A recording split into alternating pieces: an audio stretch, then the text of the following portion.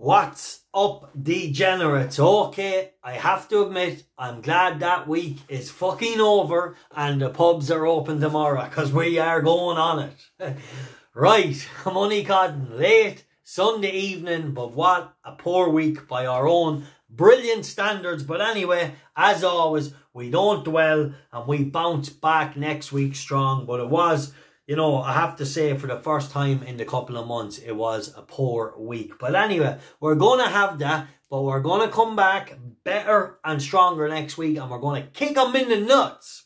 Right, let's move on. But before I do, let's just hope Lowry can save some nice points for us. We tipped him up each way at 30-1. He's on the cusp of the top 10. Let's hope he can sneak in to that top 10 finish and get us that in the golf. Rickie Fowler was in the top 10. Then he double bogeys and bogeys right on the back nine of the round 4. And he's sitting there in the top 6. Absolutely sick. And we backed him at massive prices. 60-1 and 50-1. And oh, Lord. So anyway, that's going to happen. But as I said, stay tuned. Stay following. The winners are coming. I have a really, really strong fancy in Listowel tomorrow.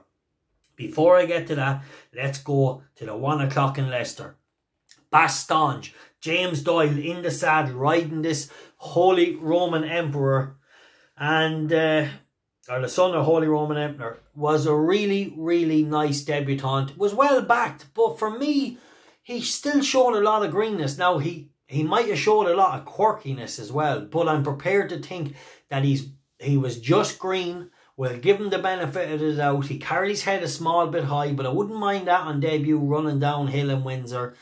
Little bit unbalanced in places, but hit the line strong. So I'm prepared to say this horse can step up on his debut. They thought he was good because there was money for him. He has a nice pedigree, and I think we could see a big improved performance from Bastogne tomorrow for the David Evans camp. What a year David Evans has been having. He's Rohan, keeps getting it done. Everybody keeps underestimating him. He's won 2 group races at massive, massive prices lately. So crazy, crazy stuff.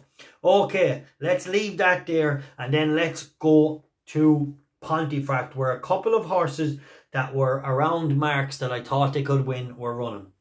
Let's start at the earliest one, the 7:15 Saluti. Graham Lee rides this Son of Acclamation. Now, this horse won off, I think, 4 or 5 pound higher here before. Definitely a horse, nicely weighted, nice run the last day, big run incoming tomorrow. Now, he has to be ridden for a little bit of luck. He is drawn in stall 9, so it's not a disaster when you're taking your time. So let's hope for a clean run up the stretch and he can get it done for us. Then in the 7:45 at Pontefract, Billy Roberts, trained by Simon Whittaker. Phil Dennis in the saddle. Now, Billy Roberts had a nice run recently and stayed on lovely. And I just think this horse is primed. Yes, the Mark Johnson filly, its closest rival in the market. That was an impressive winner the other day. But a stiff 1.25 miles, I think, will play to Billy Roberts' strengths around here tomorrow. And I think it might be enough for him to improve and win off the back of a good comeback run. Then in the 8:45 from the Willie Moore camp, Metro Sunfire, or Metro Sunfire, however you pronounce it. This is a son of Lethal Force. A stiff 6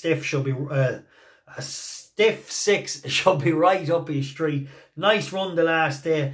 PJ McDonald in the saddle, so really rock solid jockey in every way. Former Scottish Grand National winning jockey, changed to the flat. What a career he's having. Got to ride some really nice horses through the years for Carl Burke and the Tate camp. So really, really good stuff.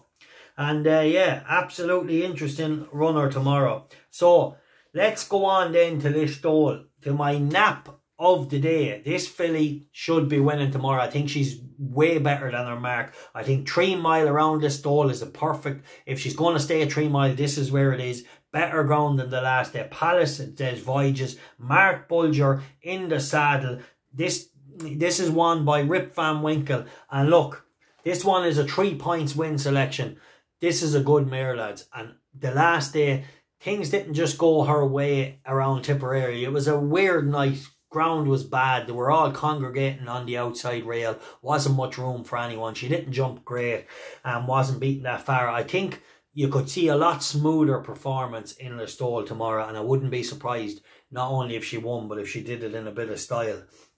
And yeah, that's about it. Anyway, stay following. The time for Codden is over. Enjoy your Sunday evening. Let's hope Lowry can finish in the top 10 to save a little bit of the damage this week. Right, like and subscribe. Back better and stronger than ever next week. The time for Codden is over.